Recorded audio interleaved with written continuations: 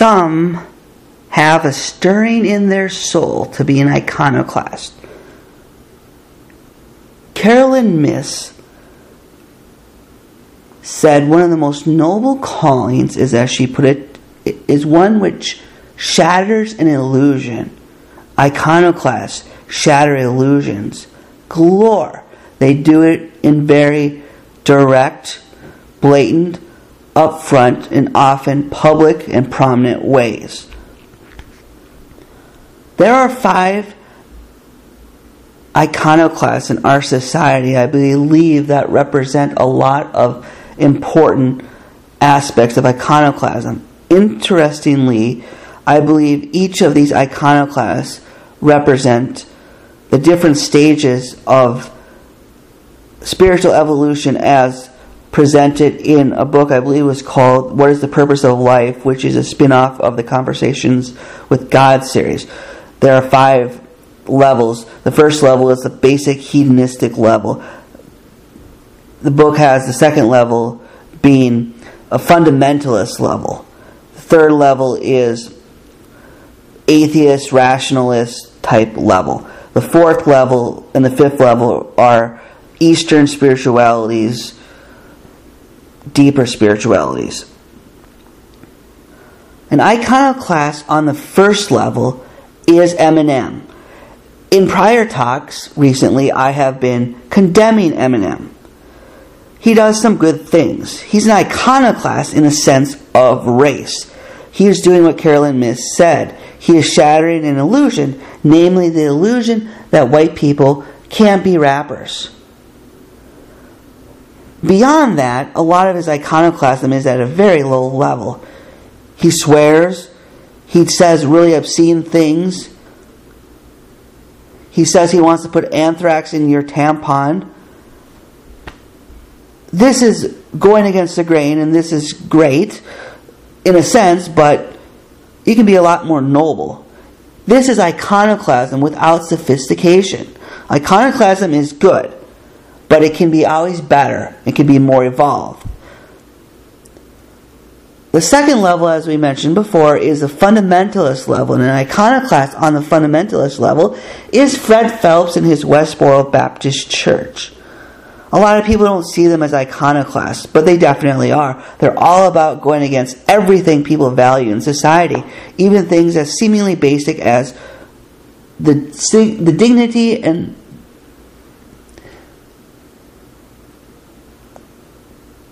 privacy of a funeral.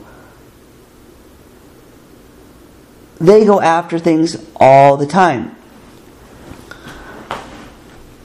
L. Franken said, Ann Coulter is political pornography. That's a good analogy. I believe Westboro Baptist Church is religious pornography. They're iconoclasts. They're going after these things, the Catholic Church, powers that be. Very noble aims. But they don't put any substance into it. Priest rape boys, priest rape boys, priest rape boys. That's what they say. They're trying to get a rise, just like pornography is logical to the point of being illogical. It's too focused, and that's a problem. They're too focused. They're going right for the jugular. They're stripping off all the layers. This is iconoclasm without wisdom. On the third level, you have your atheist rationalists. And we have plenty of iconoclasts of this level. We have people like Madeline Murray O'Hare, Dan Barker, Annie Laurie Gaylor, and plenty of people on the internet. I listened to Pat Connell recently, so he's fresh in my mind. These people uplift rationalism. And they will tell you they're these big free thinkers. They're these big opponents of organized religion. They're down with gods. They have the tenacity and the temerity to question God, they say. This is a very good thing. It is very wise to question God. Some people say they are religion. Indeed. I think there's some validity to this. They're very rigid. They talk about free thinking, but in reality, they only question a few things. They don't question democracy. They don't question this or that. They question God, God, God, God, God. They're all cookie cutters. They say the same thing. Actually, it was Dan Barker who told me he likes the way I debate religion because in my debates I show that atheists are not just robots. And that's the problem with most atheist debaters. You get the same thing from every single one of them. They're robots. A lot of people don't like my debating style when I debated fundamentalists in college and graduate school because I don't have the cookie cutter format. I talk about passion, emotion, wonderful things. So we can say that these atheists, freethinkers, rationalists, whatever names they want to give themselves, are iconoclasts without passion and emotion. They say rationality is the most important thing, and they hold it above everything else. They say emotions and passions are to be avoided. Interestingly enough, the Unitarians, who are essentially liberal Christians, on paper it seem like a good thing, but in reality they're just like the atheists. They don't seem to have much emotion and passion to them. I wasn't too impressed with the Unitarians I've met. As we get into the other levels, an iconoclast comes to mind. Jesse Ventura. He is in the spiritual level, partially, and also partially an atheistic level. He is very intellectual, though he is considered a macho type of guy. But you can be macho and you can be intellectual. He was known for being outspoken. He was known for speaking his mind. One of his most famous things that he said was, organized religion is a sham and crutch for weak-minded people.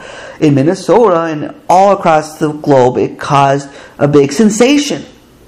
I think that was one of the greatest things he said. It's a great point. People got bent out of shape over nothing. I liked most of what he said. I agree with most of what he did. He was a great figure.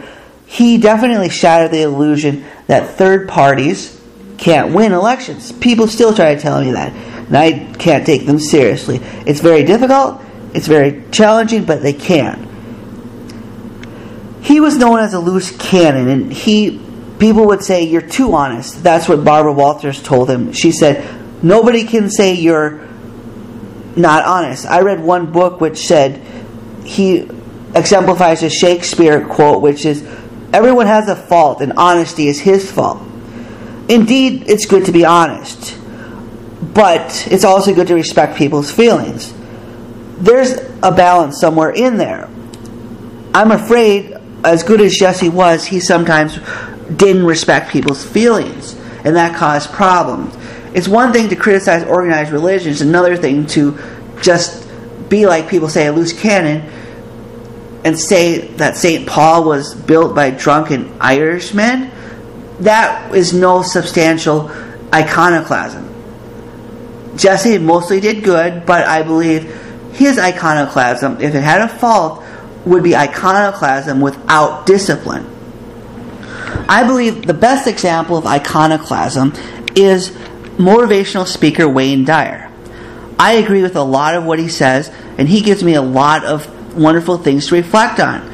He and many other Eastern type thinkers gives me a lot of insight into my life. Wayne Dyer has a lot of beautiful insights. He is all about love and peace and all those nice things, but he's also about questioning things. He questions drugs. He questions our school system. He questions organized religion. And that is a beautiful thing. He has iconoclasm with wisdom, with discipline, with emotion and passion, and with sophistication. I don't agree with everything he says. Sometimes he says stuff that is pretty goofy. But overall, his existence is the perfect example of iconoclasm. It's the optimal levels to strive for. His iconoclasm goes after these false ideas, these illusions, as Carolyn Miss calls them, and takes them away. He brings forth new paradigms. Every other iconoclast has virtues and values that are to be admired. He, I believe, exemplifies them all.